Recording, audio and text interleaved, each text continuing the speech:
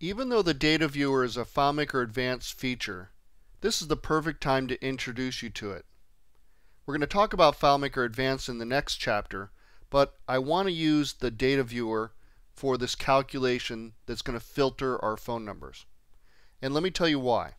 So if we go to the Tools menu and choose Data Viewer, again you have to have FileMaker Advanced, there's two sections, Current and Watch. Current is going to be used with your script debugger, which we'll cover in the next chapter.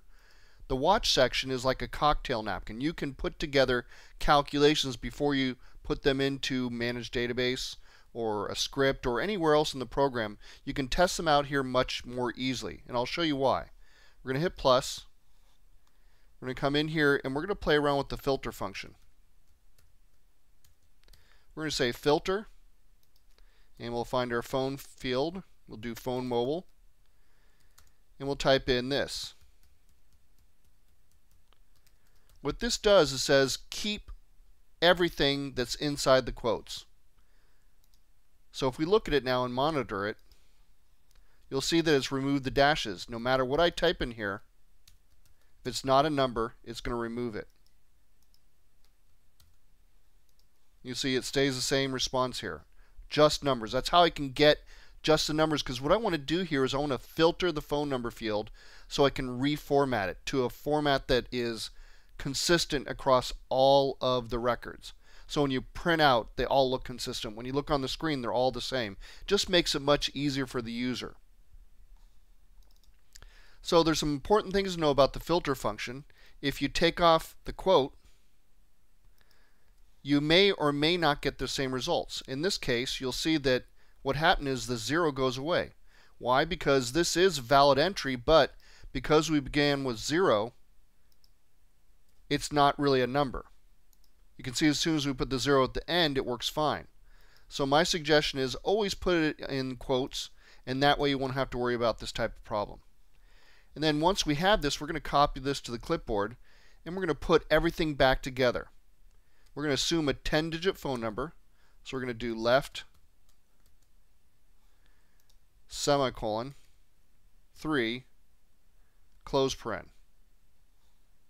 So that's going to take the first 3 characters starting from the left. That will be the area code. So what we'll do with that is we'll put that surrounded by parentheses.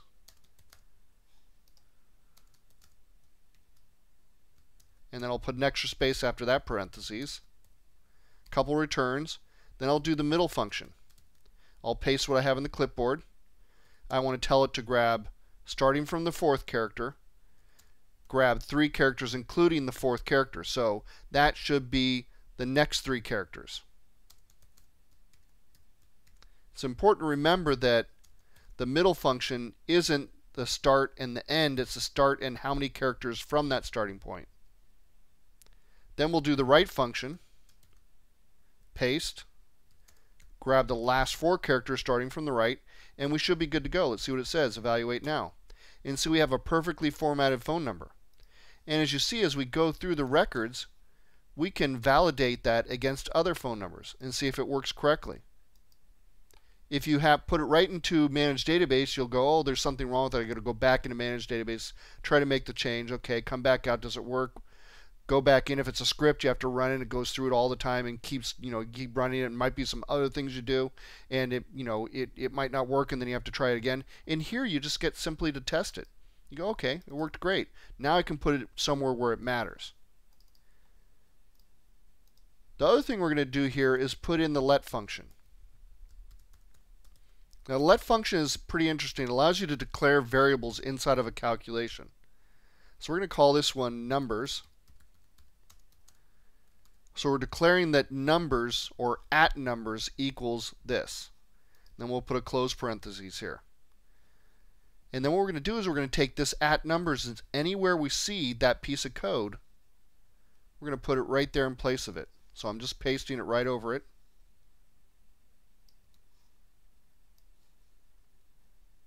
And already you can see how much easier it makes your code to read. Let's evaluate, make sure I've done it correctly. Looks like I made a mistake here, no big deal. Take that F out, evaluate it. So you can see it's still giving the same result, which is great. So not only does it make it easier to read, it also makes it easier to update. If you have to update this piece of code right here, you don't have to do it in 3 spots the same thing. You just do it in one place. It's also faster. It may not make a difference in all calculations, but now we're evaluating this piece of code once and not 3 times. So the let function is really great. It often makes your job much easier, even if you're just declaring a field up here. It makes your life much easier. For instance, we could do this. At phone equals, copy that, paste that in there, put a semicolon, put a close bracket here. Now notice that once I get 2 declarations, I have to have the square brackets here. And then what I'm going to do is take at phone and use it right in here. So what this does is it makes it really easy. I go, okay, I'm going to use this in another calculation in another database. This is not the same field reference, but since it's in the let right at the beginning, it makes it really easy to find it. Especially if you were referencing this field, let's say 20 or 30 times inside the formula down here, you could change it in one place and all the references would be updated. So it's a bit like modular coding as well. So this is pretty cool. We've got a formula here. Let's try it out. It's not quite done, but we're getting there. So I'm going to copy it to the clipboard, monitor it, close this, go into Manage Database, go to my phone mobile, double click on it. We're going to do an auto enter calculation. We'll paste right in there. I'm going to make one small change here. We don't need customers here. Why? Because customers is right here. It knows the context here. It didn't know in the data viewer, but it knows here. So we should take this out. We'll click OK. And very importantly, we need to uncheck this option right here. If we don't, what will happen is it'll never format it because it'll say, oh, there's some data in there. I can't do the auto enter. But when you uncheck it, it says, okay, I can replace it anytime I want. And anytime it gets modified, I'm going to go ahead and reevaluate it. So let's see it work here. What I'm going to do is type in a really simple phone number, 1, 2, 3, 4, 5, 6, 7, 8, 9, 0. So you can see exactly what happens. As soon as I tab into another field or click out, it should format it. And I did the wrong phone number here, so let's go to the correct one. 1, 2, 3, 4, 5, 6, 7, 8, 9, 0. Kind of anticlimactic because nothing happened there. But now you see that it formatted it correctly. Did a really, really nice job here of putting it to the right format. And no matter how many times I modify it,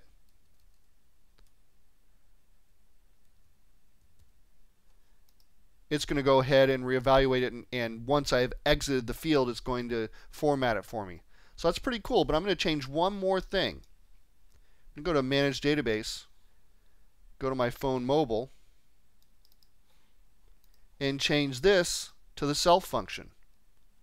Self simply says, in this case, self, meaning the field that we're referencing here, the field we're working on in case phone mobile. You can see it right up here. It just says refer to this. So now what I've got is a completely adaptive formula here. There's no references to fields, so I can copy it to the clipboard, come over to my phone work, paste it right in there, no changes, uncheck that to make sure it works correctly, and now this should work. As soon as I take at least one character modified, it will go ahead and reevaluate it and format it.